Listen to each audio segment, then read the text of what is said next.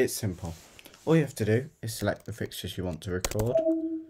So clicking 10 through 20 for me. Then just click record, which is the R button on the keyboard, or the record button. Then G, which is for group. Then the number group you want, so let's say just 1. So now we've recorded all those fixtures into a group 1.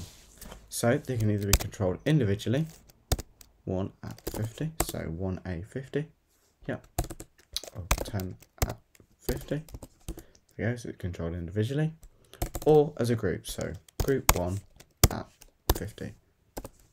There you go, set them all at 50.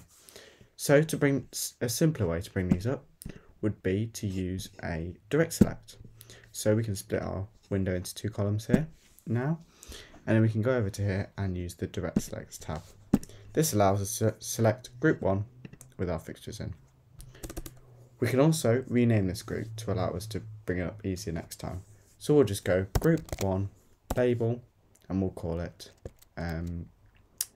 front dimmer pars. That's it. So we've labelled it and it comes up on our direct selects. So that's how to make a group in EOS.